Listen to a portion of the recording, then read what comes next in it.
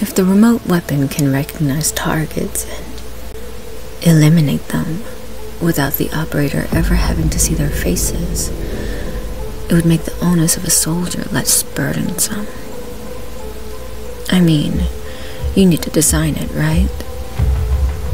But if a casino can tell exactly who you are by matching faces to a national registry of licensed drivers, don't you think you can design a weapon system that can tell the difference between an enemy combatant and a platoon of known individuals, all issued with whatever protective backup electrical signal you can think up?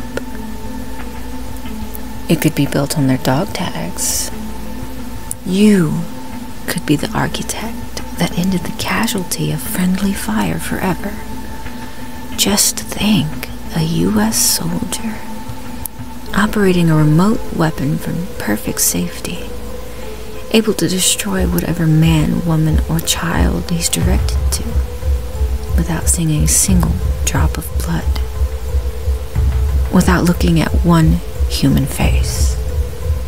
And I'm not talking about indiscriminate carpet bombing with the messy political implications. I mean one shot, one kill.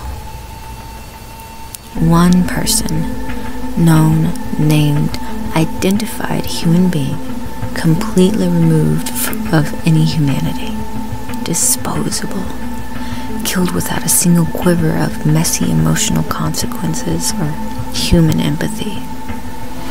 It's the final solution.